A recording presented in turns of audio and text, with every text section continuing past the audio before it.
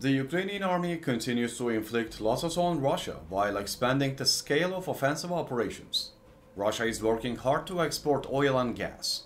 The Ukrainian army, knowing the time and money Russia spends on this sector, continues to target Russia's important facilities. Large oil facilities on Russian territory are being hit by Ukrainian drones and Ukrainian long-range missiles. With the attacks organized by the Ukrainian army, it both causes difficulties to the Russian troops on the front line and causes millions of dollars of damage to the Russian economy.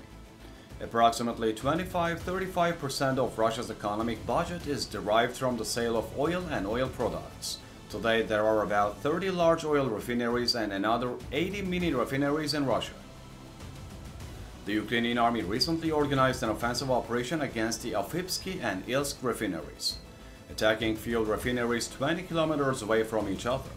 The Ukrainian army dealt a major blow to the Russians. The explosions around Krasnodar angered the Russians a lot. The Ukrainian army continues to be the nightmare of Russian facilities with its organized attack operation. Do you think the Russians will be able to protect their oil facilities from Ukrainian attacks?